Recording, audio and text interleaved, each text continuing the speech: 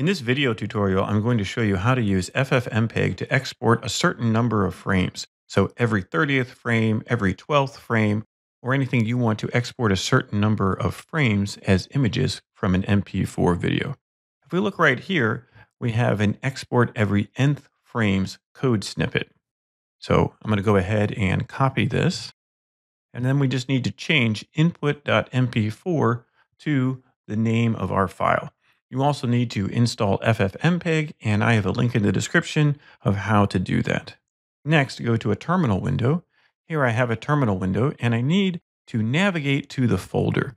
So if I look right here, I'm at the root directory. Now I need to go to CD, and I could type desktop or wherever it is. But it's a lot easier to just type CD space, then find Finder, and just drag the folder.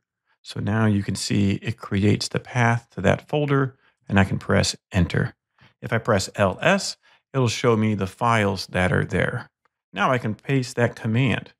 This command needs the input.mp4 to be changed to the file name.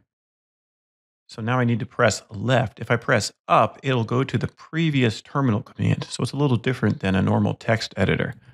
Then I'll press backspace, and it needs to be toy bread with scale.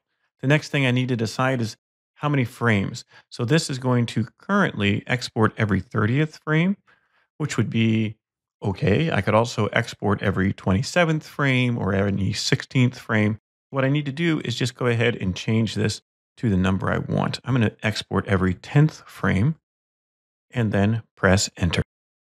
So now FFmpeg has exported those as frames. And if I go into this folder, we can see that it has all these frames sequentially numbered.